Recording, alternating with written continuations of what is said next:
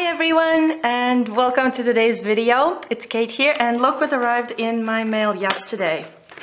Ta-da! So these are pastel pencils from Generals, and I want to say that this video has not been sponsored. I bought these pencils with my own money and I will just tell you what I think about them. So let's start opening them. It's a set of 24 pencils. Here you can see 1 and 2. So plain cardboard box. In the back here you can find some information about the pencils, and also there's like a short tutorial here. Not a fan of written tutorials, to be honest. I have very good experience with the charcoal pencils by Generals, so I decided to try the pastel pencils. And most importantly for me, I want to see how opaque they are when working over the layer of soft pastel. Also here you can see the colors, so we're gonna do a swatch of colors. I will be using a gray sketchbook for it. Generals, pretty good quality as far as I have tried their art supplies, so let's begin. Also, it comes with this little booklet with all their stuff that they produce. They have charcoal pencils, as I said, which I love the white charcoal pencil, and another tutorial over here of how to draw a tree. And also here are some suggestions of what you can do with graphite pencils, but yeah, not that interested in that. And here you have the whole range of soft pastel pencils and also graphite and charcoal pencils. Let's start looking at the colors. The pencils came in a thin cardboard box, as you've seen, with the plastic inserts. What I found interesting is that each pencil has an eraser. I have never seen it on pastel pencils before. This is a 24 pencil set, as I've said, and in total there are 36 colors in this range. One thing I have to say here is that I did not find any information about the light fastness of the pencils on the box nor on the website of the manufacturer. 3 of the pencils were broken upon arrival, but they do sharpen quite well with the mechanical sharpener. I used the swordfish one. The 2 sharpeners that came with the pencils broke the lead, so I am not going to be using them as I prefer my trusty old mechanical sharpener. About the pencils now. The pencils blend nicely, especially the very rich black that is very opaque and layers very well. There are though some colors that have these little bits of pigment in them that differ slightly from the color, and not only in color but also in value. I found these colors to be 3 in this set, and when applied to paper these particles do not blend out and it might ruin your work. So the 3 pencils that I have with these particles, I will not be using them in my work. The pencils themselves are quite hard and hold the point well, but the colors are definitely not something you could use as a starter set. There are 2 grays, which both are warm, so if I were to create my own set of pencils, definitely one would have to be cool. And yes, 5 oranges. That is quite a lot of orange. I am not sure where one would use all of them. The 2 darker greens are so similar in color and value that it is really quite difficult to tell them apart. The same goes for the reds. The 2 reds are very similar too. What is truly lacking in this set is the dark colors, but mostly with pastels, it's the dark colors that are always not enough. So I never have enough of dark colors. I found that to get somewhat acceptable value range, you will have to add black to any given color with these pencils, and that is going to take away the saturation of that color and make it look duller. But this is my pastel background speaking, as I am used to working in soft pastels and only use pencils for details during the finishing touches, so I'm quite picky with my pastels as well. Overall, I am very happy with the white and the black pencils. They are quite opaque and will definitely be used in my work. As for the other colors, I will have to use them to see how they behave in combination with soft pastels.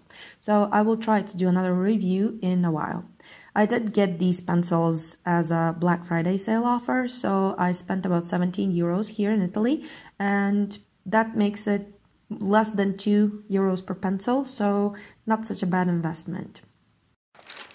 So the next thing that I want to do is I want to see how thin I can actually get my lines, and I have a pencil sharpened here, so let's test the thickness of lines. And you can get actually pretty thin lines with these pencils. so they do what was written on the packaging, that they are quite hard for you to actually be able to create these very thin marks. And if you want to make bolder strokes, you can do that. It won't break. So now I want to do another test. So for me, I use pencils to actually add as an addition to my pastels. So I want to cover an area with pastels, and this is a unison. So I want to add 3 different layers of pastel from very thin, just a veil of color. This is just an ordinary kind of paper that actually has quite a good grip with pastel. And this is the medium coverage of the paper, so it's not oversaturated. And here I will add quite a lot of pastel just to see if the pencil is able to cover that area that is quite saturated with pastel. So you can see the difference here. Here the paper shines through, here it slightly shines through, and here it's quite saturated and the tooth is almost full. So I will be testing a couple of different colors. So let's start with the white. So let's see how it behaves on the pastel. So here I quite like it.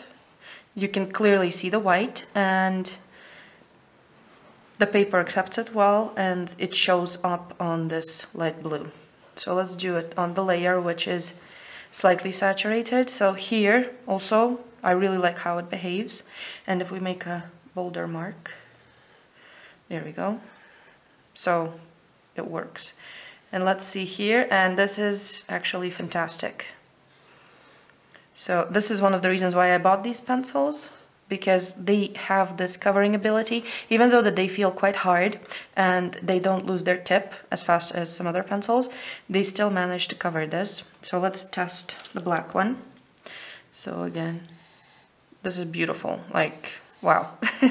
I'm really surprised at these pastels. As I said already, the black one feels really rich, and look at that. You can get really thin marks depending on the pressure, and you can get the true color of the pencil on the layer of pastel, and this is actually amazing. Here there's a lot of pastel here on top. So let's try another color. Let's try an orange. So the orange one already behaves slightly worse than the white one. Let's see here, but still really good. You can really see it. Let's apply more pressure, and here you can see that it digs into the layer of the pastel and it kind of mixes in together with the pastel, but still black and white are amazing. So let's compare different brands of pencils to my new Generals pencils. So this is Generals, and this is quite a thick layer of pastel. This is Faber-Castell.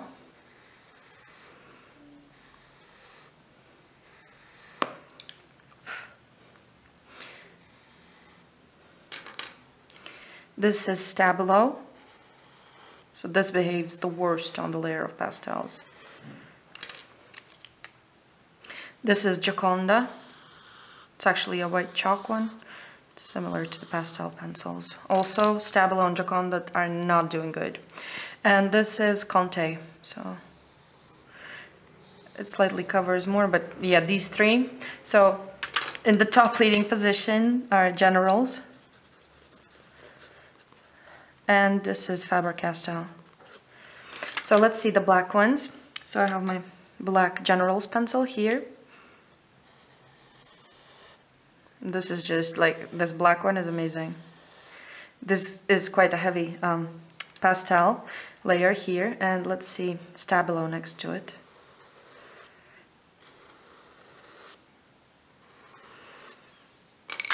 So if we put a bit more pressure here. Okay, this is Conte. The black ones are quite good in all of them. And this is Gioconda.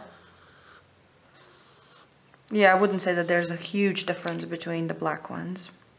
And this is Faber-Castell. And this one is the driest one of the lot, I would say.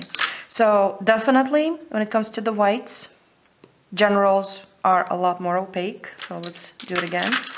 So we have Generals and Faber-Castell. Let's see.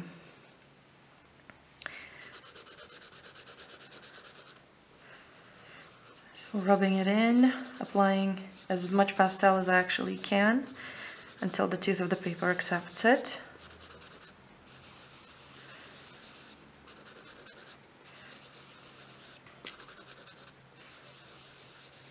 Okay, let's see. So, to start with Faber-Castell. So here they are already becoming less opaque. And let's try Generals. So yeah, I would say I'm actually surprised that Faber-Castell manages to cover the layer of pastel as well as these Generals. So that's a thing to know. So that was a good experiment. And now let's pass on to the next part of the review. So I want to sketch a simple sphere. We'll do also an apple, but I just want to see how the pencils behave on the paper without pastels. I rarely use pencils on their own, just for the sake of experiment. So I want to see how well they blend. So basically, if you look at pencils, what they are is basically a hard pastel encased in wood. So they blend quite nice. So let's see how they erase. Yeah, that's very nice.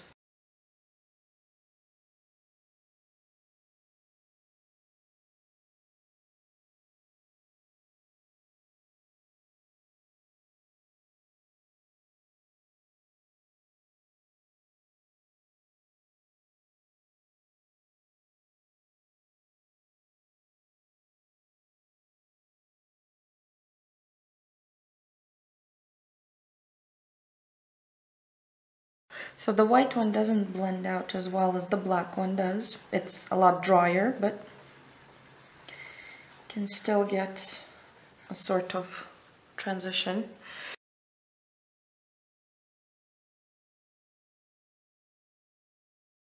Definitely the black one blends out better than the white one.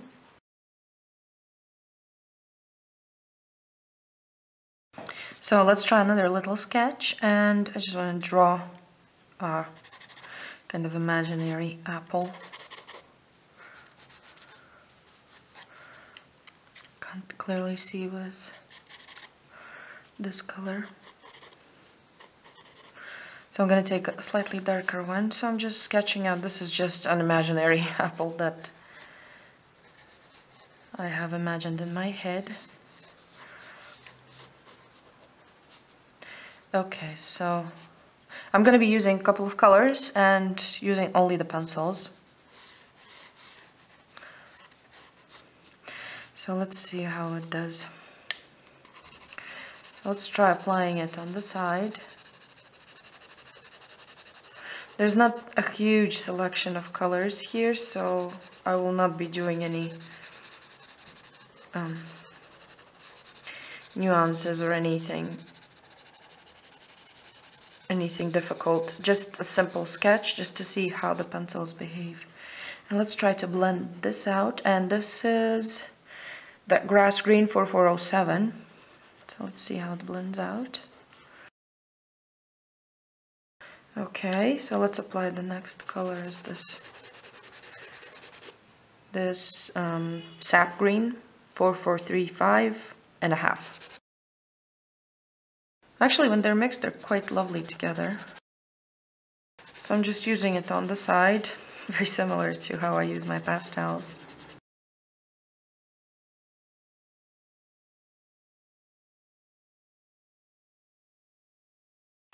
And this is 4412 Canary Yellow. So this dark green is not dark enough for my liking. So I need something darker, so I'm going to go through the colors here. And This is too violet, so they're quite bright, the colors. Let's see this green, if it gives us any more darkness. So this is the 4461, but I think it's very similar to this green that we were using already. So I think I'm gonna use a bit of black just to give it a kick, just to darken things up a bit, which is gonna make our apple look a bit unappetizing, but let's try to mix the two. And also here.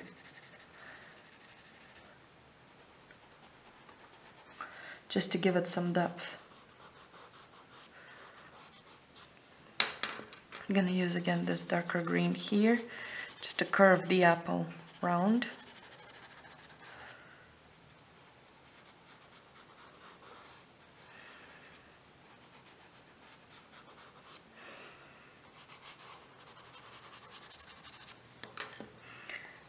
Some of this black here just to darken it up, because I don't like how light it looks. Okay, gonna add a bit of this lighter green here to mix in with this darker green to create that reflected light. Kind of a curved apple that came up to be. Let's move this stalk bit a bit over here.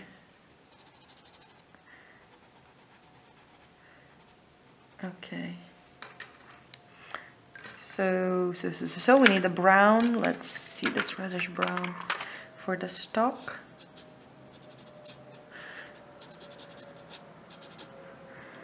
Like so, and let's add a bit of shadow to it with the black. And here I'm gonna correct the shape of my apple. I don't like how it's standing. Okay, so there we go, and I think I'm lacking a bit of this intensity of color here, so let's layer more of this green.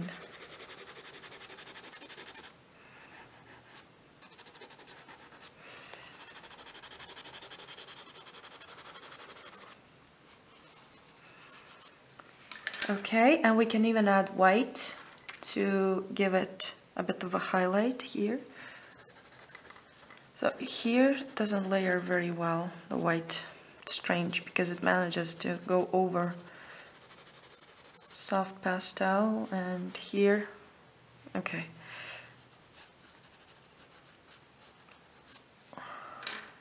And I need to darken up this part that's turned away from light as well.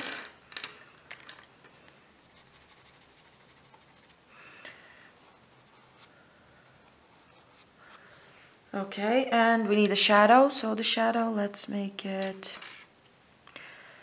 reddish gray. So I'm using, this is 4429 sanguine color as a base layer for my shadow.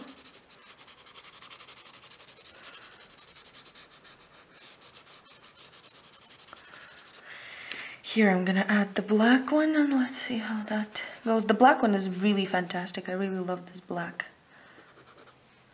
And blending it in here.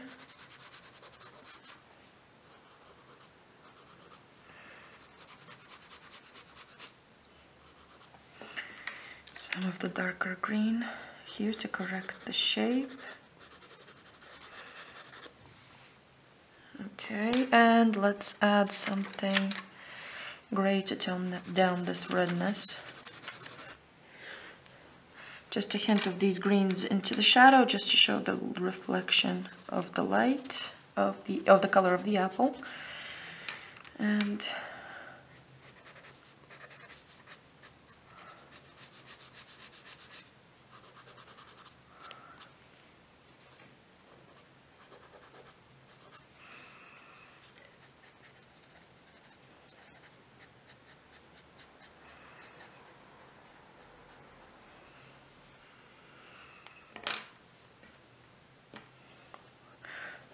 Let's try to brighten up this highlight as much as we can.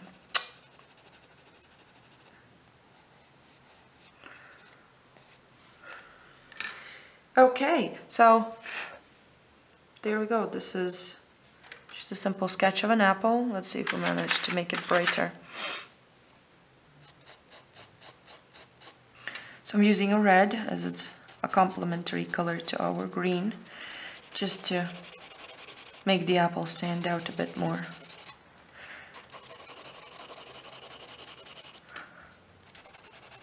And just to correct the shape.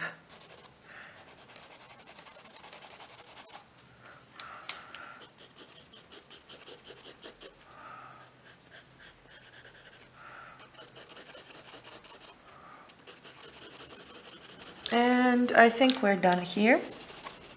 I hope you enjoyed this little review, and if you did, don't forget to subscribe and like the channel, and also do check out my Patreon for more tutorials and classes and more interesting info there. You can find the links in the description. Thank you. Bye.